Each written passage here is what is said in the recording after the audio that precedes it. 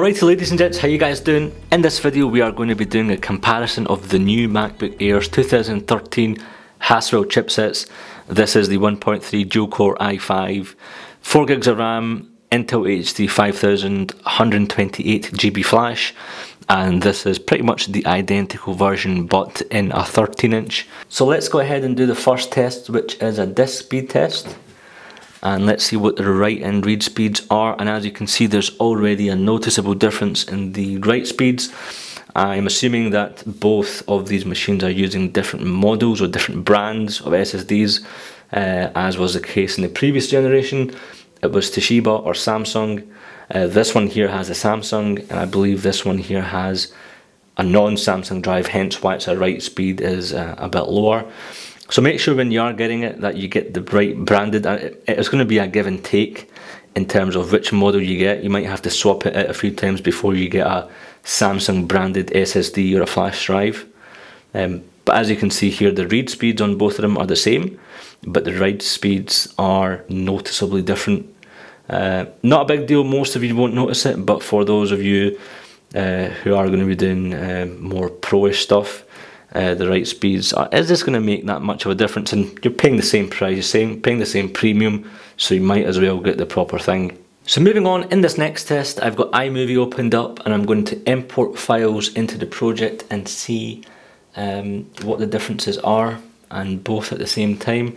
I don't expect them to be too much far off. In fact, they're probably going to be bang on, and yes, both are about 1 minute. Both of them are saying about a minute. I'll zoom in to show you.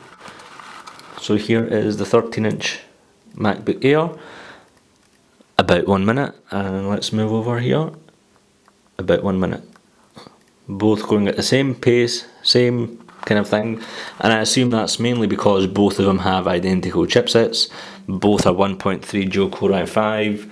Not that the graphics are really going to make a difference here, but the processors and the same amount of RAM is means that both of them are going to be chugging along at the same pace. So in this final test we've got a project going, both have the same files, and as you can see it's both are really identical files, and we are going to export these in HD 1080p. So just to show you, same files, and let's go to share and export these bad boys in 1080p at the same time to see which one wins. And I suspect both of them are going to be absolutely identical. Guess why? Because both have the same chipsets. And yeah, just as I expected.